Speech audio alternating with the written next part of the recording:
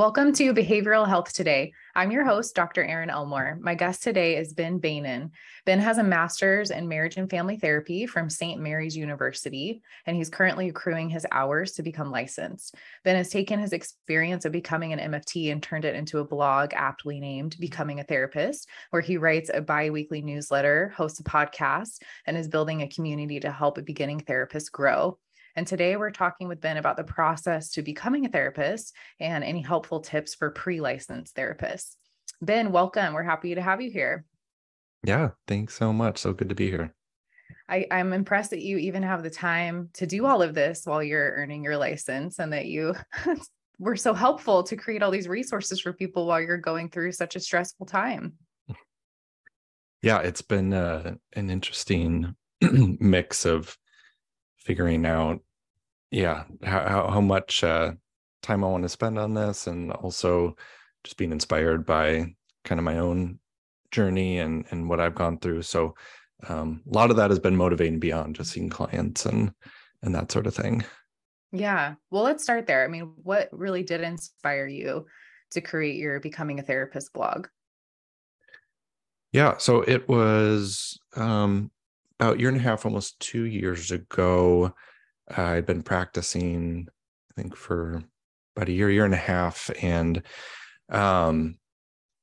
it was kind of a mix of circumstances from, starting off as a new therapist during COVID and all that entailed, to myself getting married and that being a big transition. And then a couple other kind of family circumstances. All of it sort of led up to me getting kind of burnt out pretty quick, actually. And from that, really struggling to balance, helping out my clients while also taking care of myself.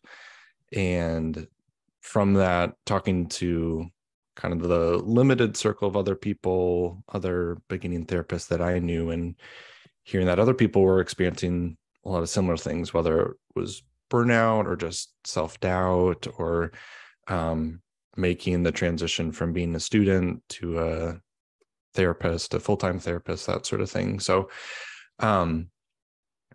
after, getting some time to take care of myself and kind of recover from that, I think from that was born sort of this desire or motivation to help other therapists, or felt like there was at least a need there that other people are struggling to.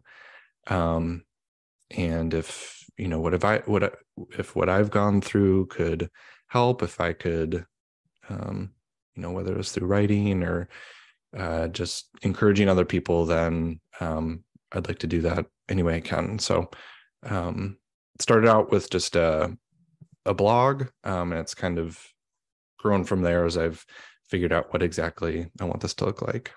Yeah. So it sounds like it really was born out of your own experience and your own struggle. And as you were speaking, I was reflecting back on my time sort of in that process of shifting from school to licensure. And it is a very draining time, even if you don't have all those extra things going on, like getting married and COVID and all that. I remember feeling very burnt out as well. So I think it's a very common time to be despairing, to be exhausted. So I think it's great that you're creating these resources for people in that time frame. And obviously you've persisted. You are still on the path towards licensure. So congratulations on not giving up. Thank you. Yeah. So you alluded to this, but I'm really curious what becoming a therapist, quote unquote, is. I mean, so you have a blog, but you alluded to other resources as well. I know there's a podcast. Tell me what really is entailed with becoming a therapist. Yeah.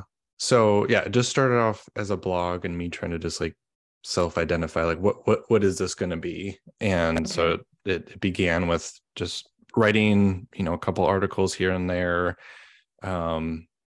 But kind of figured out pretty quickly that just because if you have a blog doesn't mean people are going to find you. And so that transitioned into kind of getting more active on Twitter and actually reaching out to other people who are going through a similar thing, or people who are down the road from me.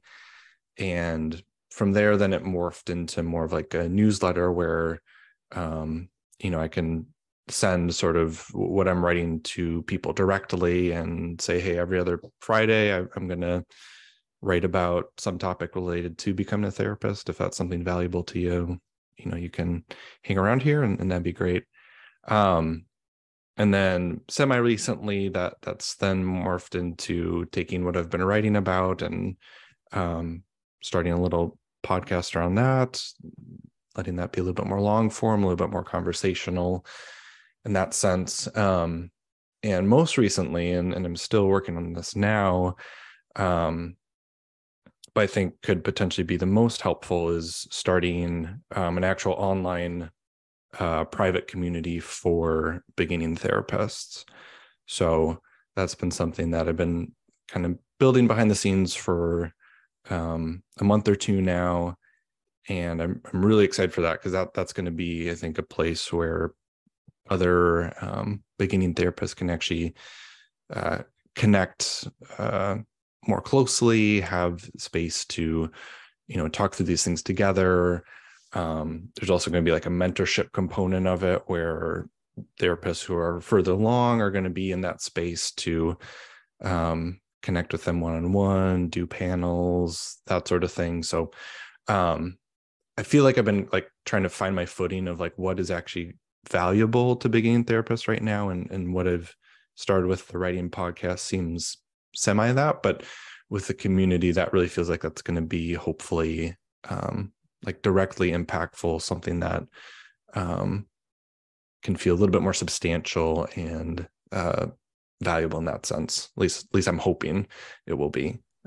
Yeah, it sounds really great. Honestly, I wish I knew of something like that when I was at that stage. I mean, I particularly like that idea of having that mentor aspect, or maybe not even if it's a formal mentorship, at least resources from therapists who have made it past that burnout stage and, have succeeded in finding a good work-life balance as a therapist. I think that's so helpful to hear during that time when everything is so overwhelming.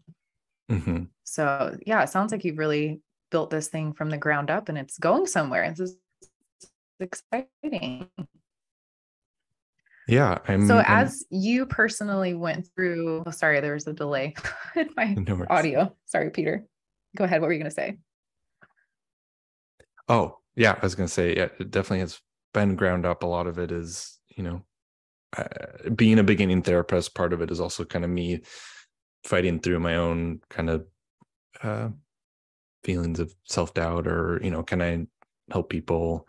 And so, but the feedback and the connection to people, I think, has been most helpful. Is, even if I'm just a couple steps ahead of people, doesn't necessarily mean I'm an expert, but maybe there's something there to offer, which I think people are responding to.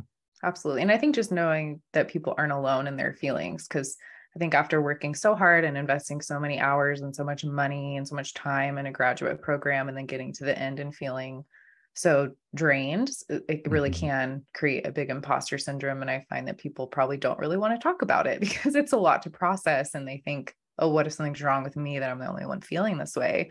But it is actually quite a common time to struggle with all of those. So do you mind sharing a bit more about some of your personal experiences, or maybe what you're finding therapists typically feel during this stage? You mentioned imposter syndrome. Anything else come to mind? For sure. Yeah. I mean, I think that seems to be sort of the buzzword a lot, is imposter syndrome. And I think that's something I've for sure experienced, right out the gate. And I think it's something that just slowly becomes less and less, or easier, but it's something I still experience now. I think especially when I was burnt out, feeling so low energy, that became all the more intense, where it wasn't just that, I'm worn out, I'm tired, but I'm also questioning, did I pick the right field? Do I actually have the capacity to be doing this, to be seeing a full caseload of clients week after week after week? And like you had mentioned before, I think this transition, that there's so many different factors that are going into making that transition from student to therapist. Whether it's figuring out what kind of theory you're going to focus on, or, the financial side of so many people don't get paid when they're in practicum, and they have kind of this, there's sort of this ingrained sense of, you may not be able to make much after either. And so a lot of people are struggling with the stress that comes with that. And then once you do graduate, to find any support network can be difficult too, because we're all typically kind of holed up in our offices seeing clients hour after hour. And so I think, unfortunately, there's just a lot that's really stacked up against beginning therapists that make it difficult to kind of catch their breath and feel like they're doing enough. Whether it's professionally, they're growing enough, they're learning enough, or even just one-on-one with their clients. If you're doubting yourself, it's hard to feel like the work you're doing is actually good work and it's making a difference. I think sometimes it can be rare to get sort of that feedback from clients too, which is no fault to them. That's not their job. But I think starting off, that can be really difficult when you're unsure of what do I even offer? What am I bringing to my clients? So, so I think I for sure experienced that feeling of just like self-doubt, of feeling like a fraud or imposter, of just making that switch from one day you're not a therapist, you don't have any clients on your caseload, to suddenly people are coming to you with really personal and intense and real problems, and asking you to now be that person there for them. And I think it's natural to feel like, wow, this feels like too much, or like this is really overwhelming, or I don't know what to do. And so I think even like normalizing that for people I've noticed, of when you don't have a lot of people to check in with, when it's just like you and your supervisor checking in week to week, I think it's easy for that to not feel as normal as it really is. Just that sense of, this is really difficult work. And,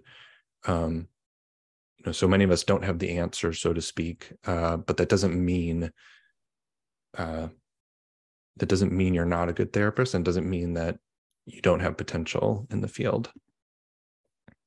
Yeah, I almost feel like maybe you're articulating the emotional component of the transition from academia to really sitting with people and holding their trauma and their stories, which is, of course, what we love. Like, that's why we entered the field, but it feels very different, right? And I think sometimes the better we are, the more deeply we feel it, which I think is sometimes counterintuitive, because maybe not everybody's built that way, but I just mean there's a lot of empathy that you need to reach clientele, and that empathy is draining, and it's very different experience going from the supportive structure of having supervisors and colleagues to talk to just doing it on your own day in and day out. So I think that's a very common experience. I also was reflecting too, I think there's a lot of personal growth that happens during grad programs, especially a therapeutic graduate program, because there's a lot of self-reflection, and even just, learning about the theories that we use. We can't help but think about our families and ourselves. And I think sometimes that isn't spoken enough about. There's not enough support around that. Sometimes of the therapist is probably going through some big personality changes as well, or deep reflections as well, and work on top of helping our clients. There's just a lot to juggle there, I think, is what you're speaking to. For sure. Yeah. And I think that second piece you talked about, like the personal development, I think that can kind of get set to the side a lot, where there's so much focus on the professional development, or the educational piece, or sort of mastering the theory, mastering the different techniques, that sort of thing. And at the same time, when you're trying to develop sort of your professional self, like you're saying, there is I think sort of this necessary personal growth that you go through, where a lot of the work itself, I think, can become very personal, where it's like touching on things for ourselves that, that, maybe other types of work might not, or even up to this point haven't yet. And, yeah, I think that can be confusing at first and a little chaotic at first when, of course, when people are bringing us their trauma, when they're bringing us their, their experiences, that's going to affect us in a certain way. And, so it seems to be kind of this balancing of figuring out how can I be there for my clients, while also figuring out how can I cope with what this is bringing up for me? How can I deal with, kind of the emotional upheaval or fear or doubt or anxiousness that I'm starting to feel being in the room here with them. And at least for me, I felt like a lot of grad school was really focused and maybe necessarily focused on like that professional piece of how can we, what can we do for our clients? But I think the majority of the work I've felt like, at least these first couple of years, has been figuring out how can I get out of the way of like myself here? How can I get out of the way of my clients here so that I can, best serve them? And it seems like a lot of what's made it difficult right now is just, my own experiences of being afraid or being unsure of myself or being anxious or feeling these expectations that I need to be, helpful, that I need to make change happen, that I need to meet all the needs of my clients. And that all is just like really complicated work to be doing alongside trying to figure out how to do kind of the professional side of the work too. And I guess there isn't like a set line between the two. I think that mixes a lot, but I think there isn't, at least for me, I haven't, so like I've had to do a lot of that work sort of on my own or really kind of struggle through that. And I think that's a piece where a lot of beginning therapists might feel alone or question themselves or wonder, is anyone else dealing with this? Or, because that is so personal and that is so kind of internal. Yeah. And I think just the fact that you're asking those questions and working through that makes you a good therapist, Mm-hmm. I mean, obviously I haven't seen your clinical work, but I would assume, because I think we reach dangerous territory when we don't explore that and manage that and seek support for ourselves with that. Mm-hmm. So again, I think it's wonderful that you're creating a community for people to do just that together. Mm-hmm. I also am reflecting on the time frame, because I know you mentioned and when we were speaking in the intro about COVID, and I imagine there's a whole subset of new therapists who are struggling with this so much more than your typical new therapist because they entered the field during COVID. Because Mm-hmm. I'm not that much far ahead of you, but I had a few years before COVID to work in the field, and I was so hit hard with, usually we're trained, like you mentioned, to get out of the way, right? To manage our own Mm-hmm. feelings, so we can help our clients. And if something hits too close to home, we refer out or we get support. But there's an entire 2 years where we were going through exactly what all of our clients were going through. And Mm-hmm. it was very difficult emotionally to reach Mm-hmm. this deep place where we could support however many people a week, when everything they're saying is also what we are struggling with, because nobody had been in a pandemic like that before. And all of the Mm-hmm. isolation and the anxiety and the stress and the worry and just the toll it took on everybody was very similar, even for therapists. So I imagine that in general, this is a very helpful resource for people, but I suspect there's a subset of people in your time frame or around your time frame who are really going to appreciate having this kind of support and are probably struggling a bit more, because it typically doesn't feel that heavy when you start out. So starting out in a global pandemic is just, icing on the cake, like just hit the ground running, figure it out, Totally. Yeah. I think I started the August before COVID hit was when I started my practicum. So I had like 6-ish months maybe before then it went into full lockdown and we're just doing online and all that. So I had a little bit of the taste of, doing the in-person work and not having, that extra layer of, stress and heaviness that the world was experiencing. So, but yeah, I think you're right. I think there, there's a whole group of us who had, that extra weight of, you're not only trying to figure out how to do this work now, but you're also doing that in an environment that is unprecedented. And I think one thing that,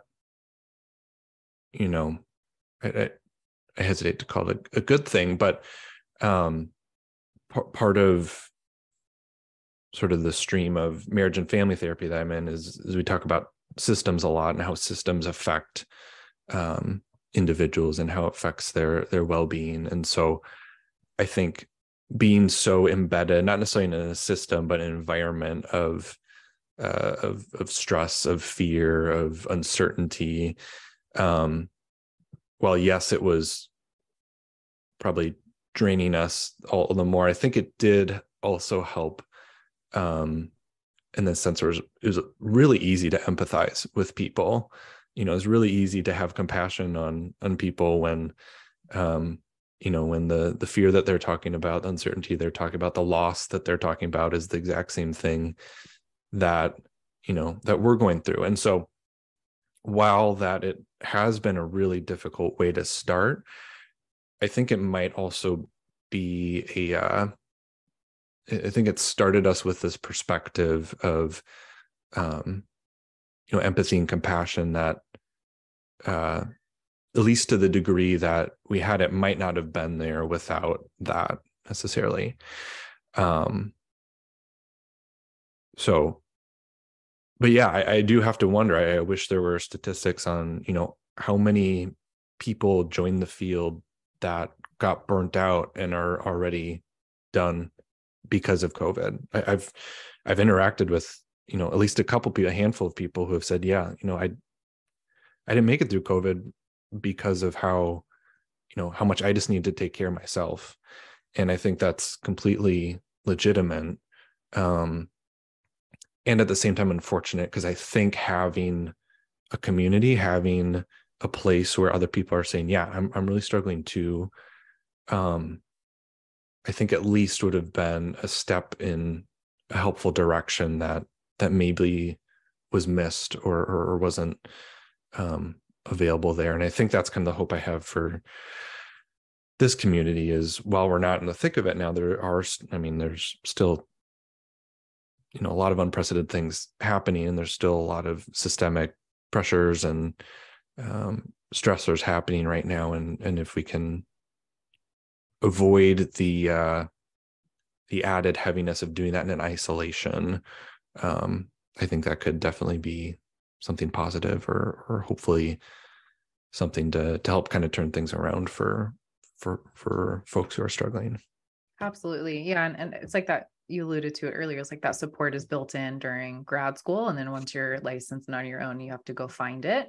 Mm-hmm. But if you're inundated with something like a global pandemic, it's hard to make the time to find that.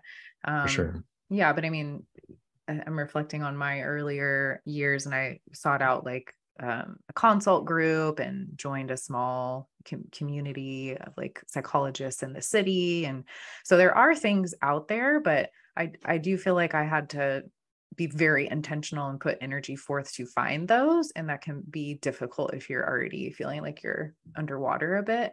So I just think it's great you're creating it sounds like very easily accessible, open community that people can use just for that support. Mm-hmm. Are you finding there's certain common themes that people struggle with in this community or specific questions that come up? I know we've shared a little bit about, your experience, and I concur with some of that, but what are you finding with your specific community? What are the main struggles? Yeah, I think one of loudest things I'm hearing or hearing most often is just the question of like, when do I start to feel confident?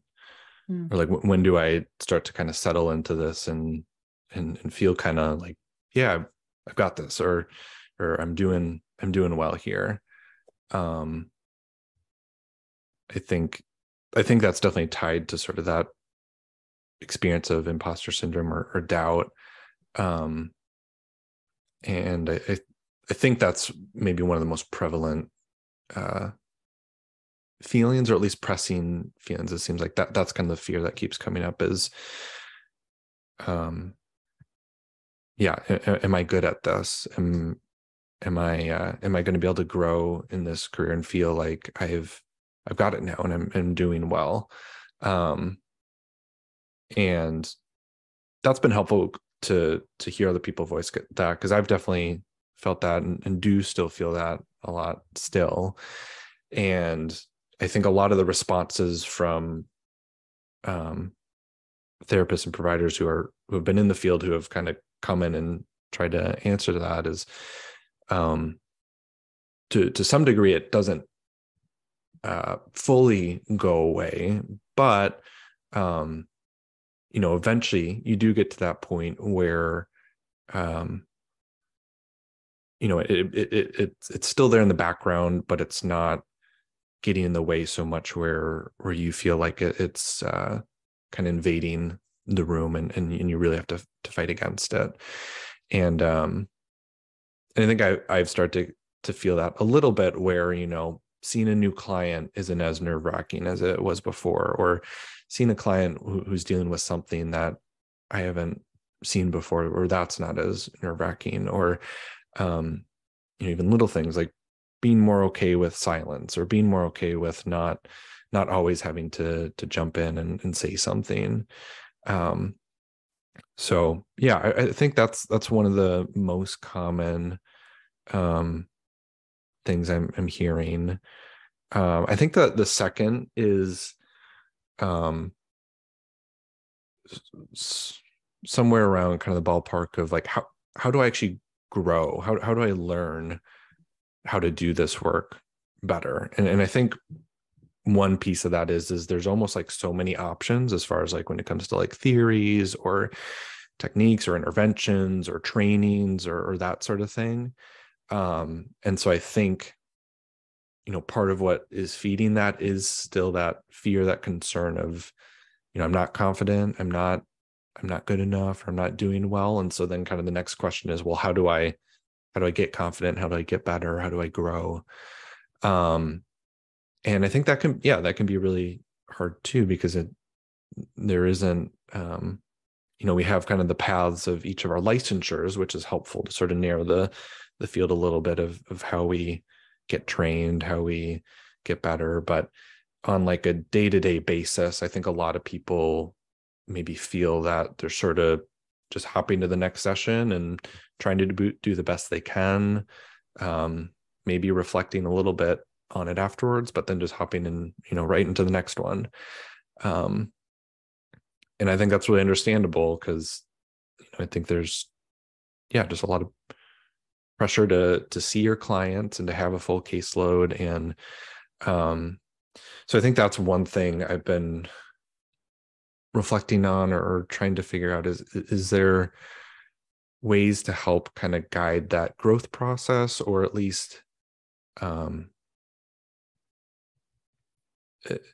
have either resources or encouragement that either saying, hey, this is what you can do to grow, or hey, you're doing enough already, like you're doing great, you're right on track here, you don't have to worry about that. Because I think that's sort of the spectrum is never feeling like I'm doing enough, or not actually investing at all in your own growth, and not knowing where to start.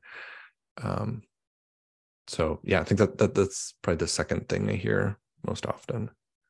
Yeah. Yeah. It sounds like trying to figure out what was helpful with the structure of the grad program and carrying that through to quote unquote real life, right? Mm-hmm. Because it's not automatically built in there, Mm-hmm. and preserving the desire to help. Because really all of this anxiety is coming from a desire to be helpful, right? So it's preserving that want to help our clients without letting that take over our confidence. Makes sense.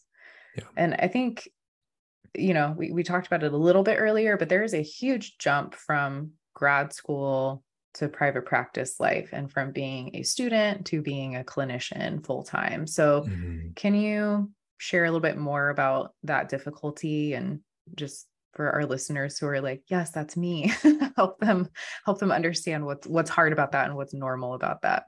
Yeah. Well, first of all, that is such a difficult transition. I kind of think of it in like three sort of stages, which I think are fairly universal regardless of what license you're getting. But there's, obviously grad school, and then typically you have like a practicum or an internship where you're still in grad school, but you're accruing hours.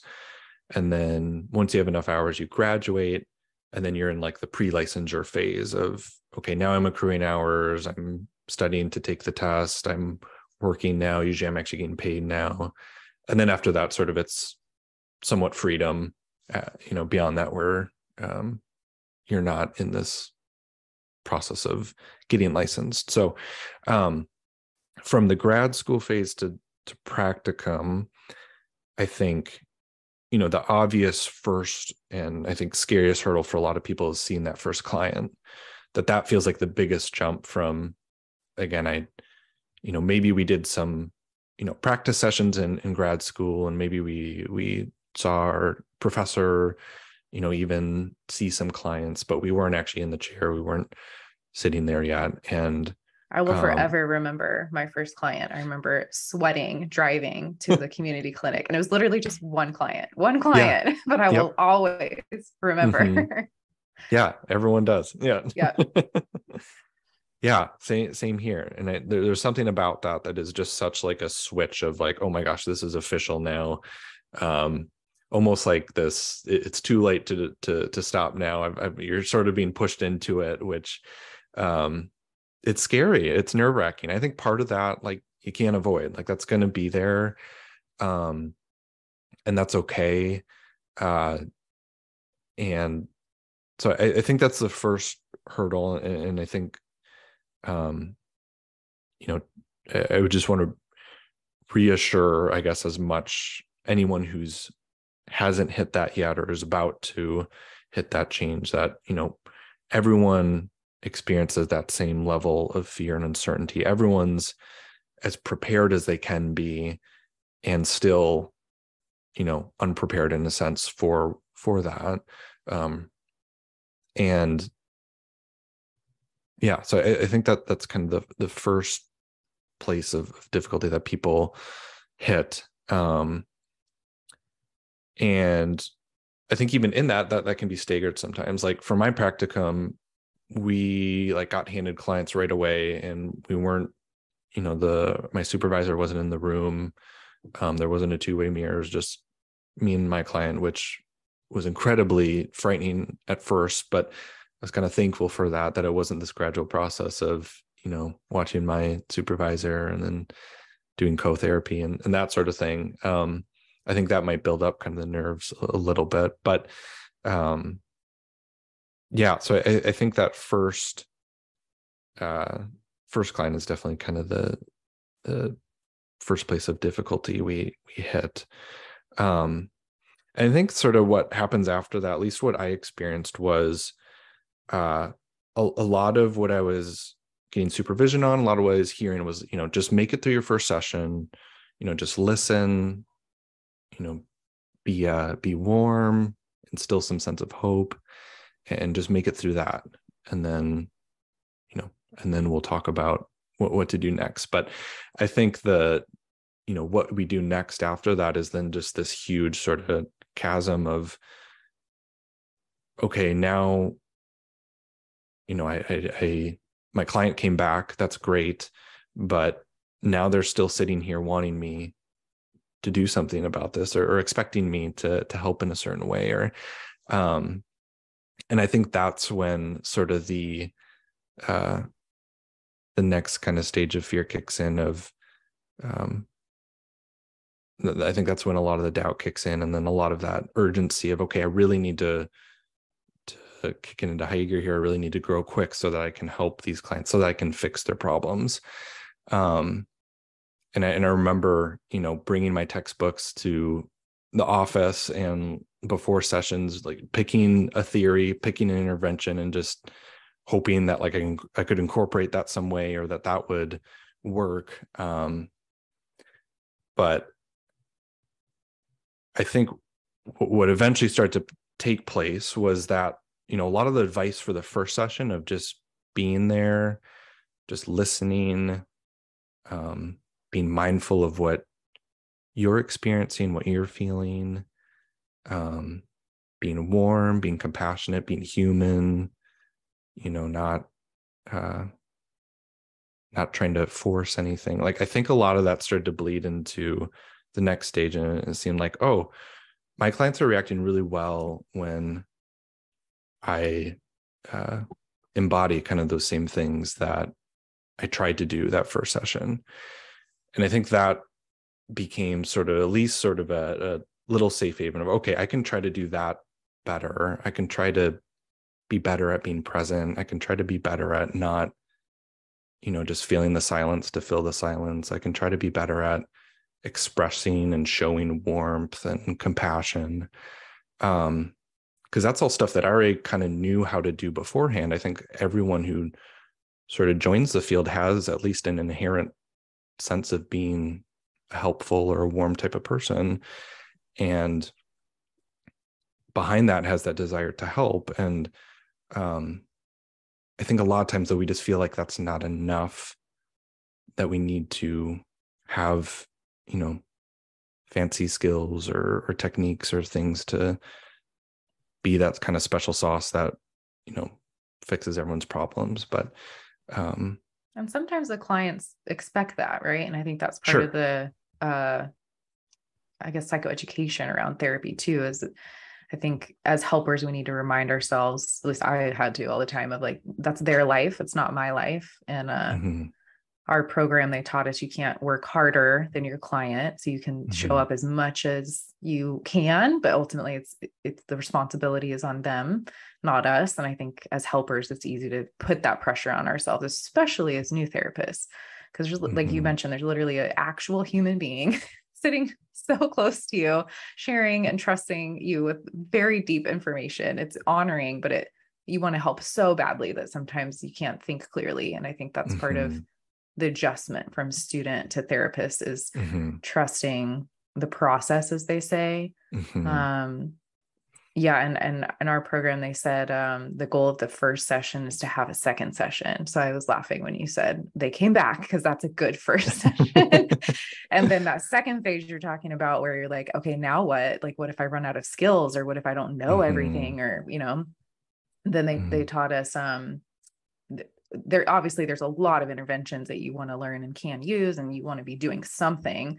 It's not that you don't have a treatment plan, but all the research shows the most important thing that helps people is actually the relationship. So our program always taught us, okay, even though you have all these skills that you're going to learn, you can always learn more.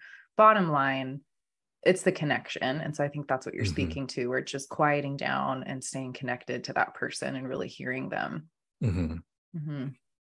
Yeah. And I appreciate what you said about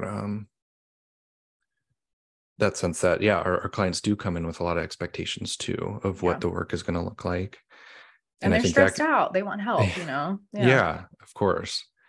And I think that can be difficult, because at least for me, it was easy to sort of turn into a yes person of like, oh yes, of course I can meet all of your expectations. Of course, since you have these expectations for me, okay, I guess it's on me now to do this.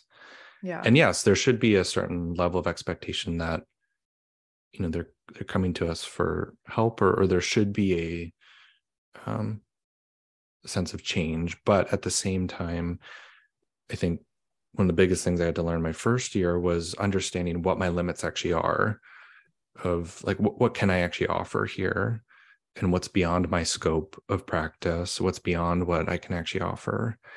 And can I be okay expressing that? Can be okay saying, hey, this is what I can do here for you. This is what we can do together. and and then being okay with what I can't do or what isn't possible. And that's really hard because when you're just starting, like, you write your bio for your website or whatever and say, Oh, I'm that took person ages. centered, That's so or hard. and you kind of fill it with all the filler of what you learned in grad school, of what you think you might offer, but you don't have like a felt embodied sense of like, when you come to my office, this is what I'm going to offer for you. This is what you can expect. And that's such a vulnerable place, I think, for new therapists to, Because that takes time to develop that. Yeah. for sure. Yeah. So I I think wonder, yeah, oh, go go, ahead. I'm so sorry. You go ahead.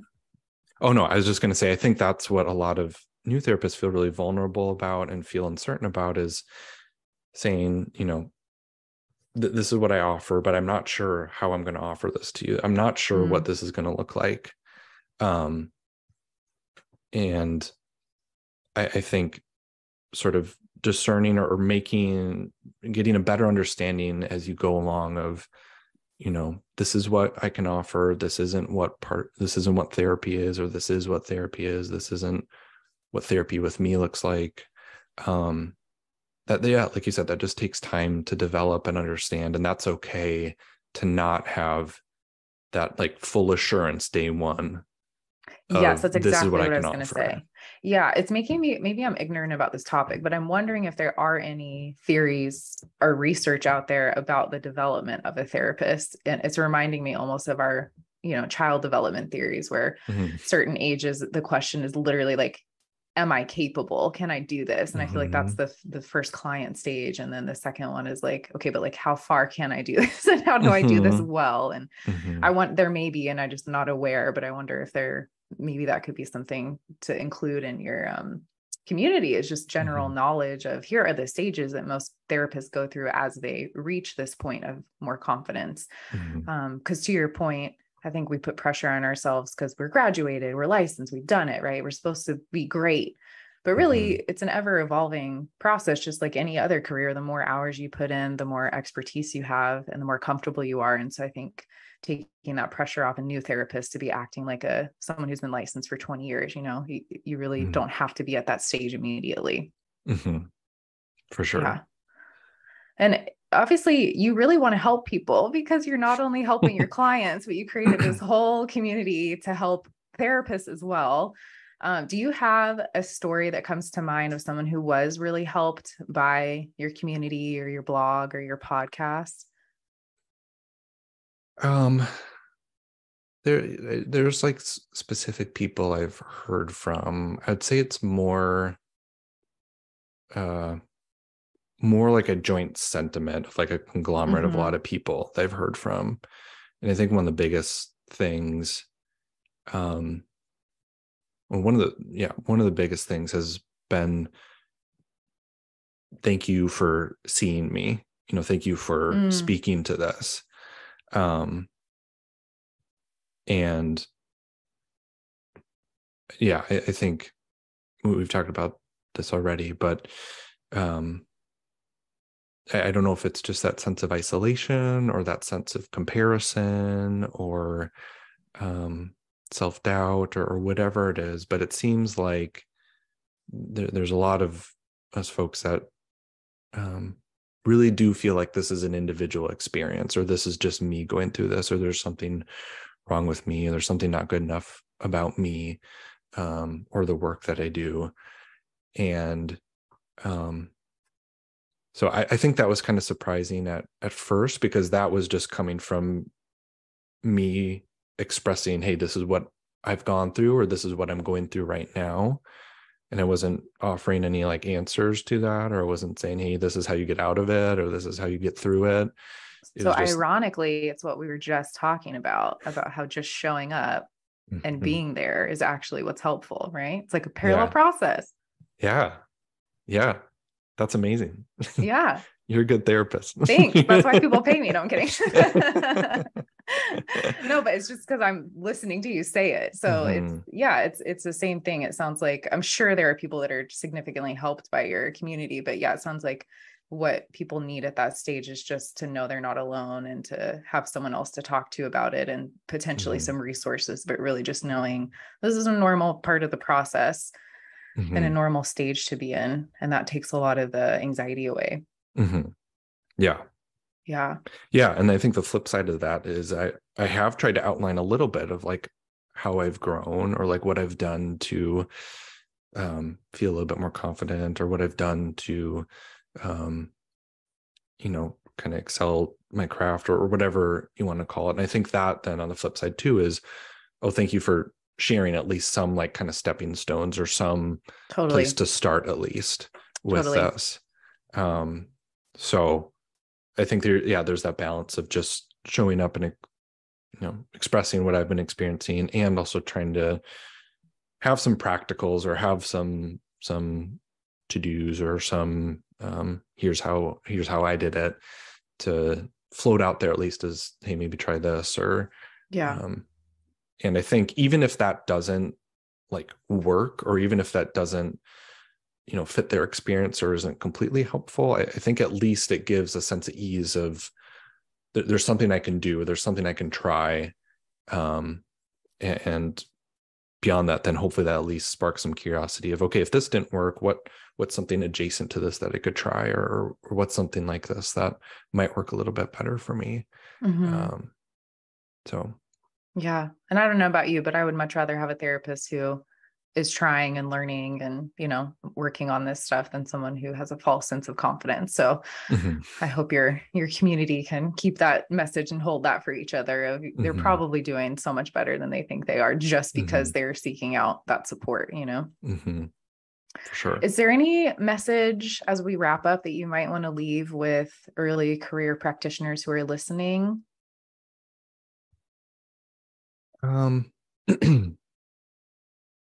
I think just speaking to what I've heard, and obviously this isn't for everyone, but I think for the majority, having more gentleness on ourselves, I think having more compassion for ourselves never hurts. I think that's something that typically as helpers, we're so others focused and like others oriented that, ironically, we can leave ourselves kind of in the dust, or we can forget about ourselves a lot. And especially when you're just starting out, when you feel that immense pressure of, I've got to be good enough, or I've got to show up for my clients, I have to make it happen, I have to make it work. I think it so easily we kind of leave ourselves to the side and forget, or just even aren't in tune with what we're experiencing. So I think, one practical thing would just be to allow yourself to have one time a week to sit down and ask yourself, how am I being affected by this work? What was happening in me? Maybe in my toughest session this week, what was going on with that? What was I feeling? How did I take that with me throughout the week? And then moving into like, what do I need? What am I longing for? What would be helpful here? So kind of have supervision with yourself. Sure. Yeah. Yeah. Yeah. Yeah. I think for sure that, and then, hopefully that can be something that then we bring to other people, whether it's your supervisor or, obviously there's a certain level of distance we have from our family and friends because we can't bring everything to them, but I think we can still bring what we're feeling, what we're going through, what we're needing. And I think at least prioritizing vocalizing that rather than internalizing all of that was at least helpful for me when I started to make that switch.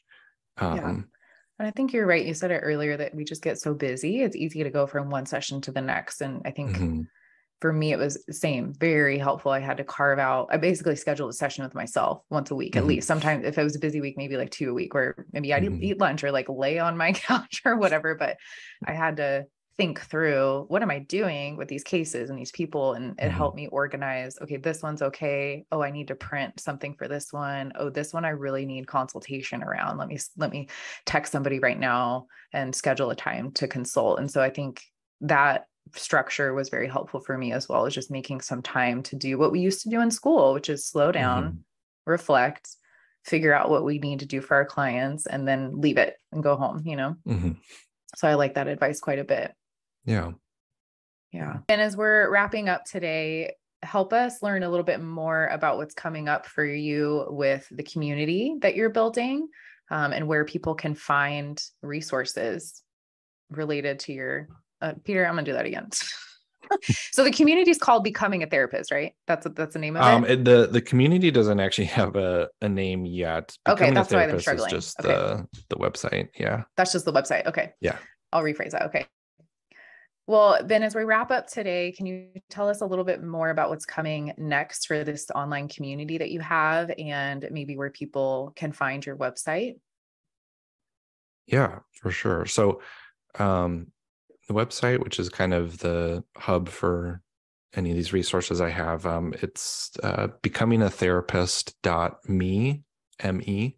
And so there you can find like where to sign up for the newsletter, where to find the podcast. And then eventually when the community is live, there'll be a portal for that as well. So if you want to stay up to date on when the community is going to be launching, I'm going to start by sending anyone who's subscribed to the newsletter kind of an opportunity to jump on it early. So that'd be the best way to stay up to date with that.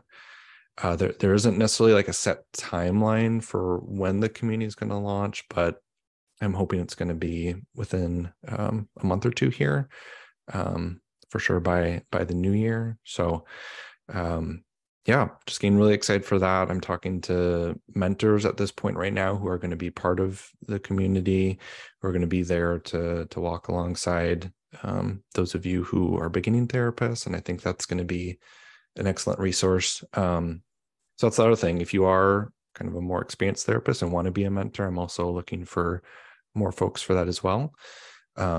So you can find the newsletter there and then just reach out by email and get in touch with that. But really excited for it. Hoping it can be something beneficial for beginning therapists here. I'm sure it will. I'm excited for that to launch too. And I just want to thank you for your vulnerability. I mean, you didn't have to share all of that, but I think it was really nice to hear your experience. And I'm sure so many of our listeners relate to what you're saying, because I know I do. So thank you so much for being here today and letting us know about this amazing community that you're creating. Yeah, of course. Thanks so much for having me. It's been great talking with you. Good. I also want to remind our listeners that this episode, its resources, and all of our other shows can be found on our webpage at triadhq.com/BHT. Visit triadhq.com/BHT today and explore our archive. And finally, we want to thank you, our listeners, for joining in on the conversation. We appreciate you being here with us and look forward to having you back with us next time on Behavioral Health Today.